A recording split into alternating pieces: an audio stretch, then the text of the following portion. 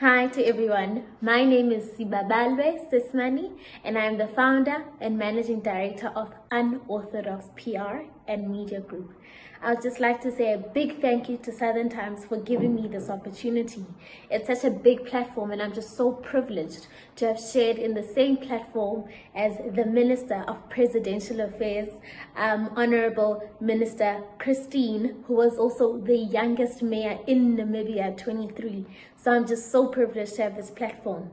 She Leads, which is Coffee with Southern Times, is a platform where us women motivate and inspire each other.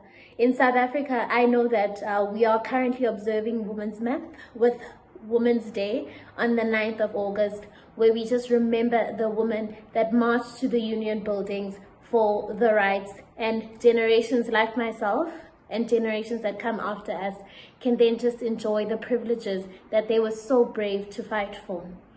My message of motivation is now is the time for women to come together. We are so strong when we come together and we support each other. So let's support each other in the workplace. Let's support each other in our businesses. And most of all, let's just always make sure that we have each other's backs. No one understands what difficulties that we go through as women.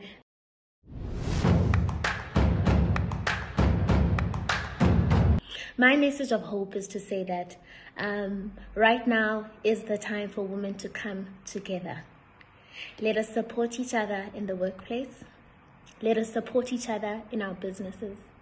Let's be intentional in questioning the representation in the room in whatever spaces that we occupy.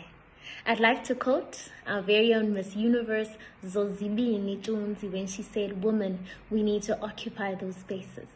But the thing is, when we do occupy those spaces, let us not forget to open the door wide for our sisters. Let us start questioning when it comes to products and services and companies where we support their business. Let's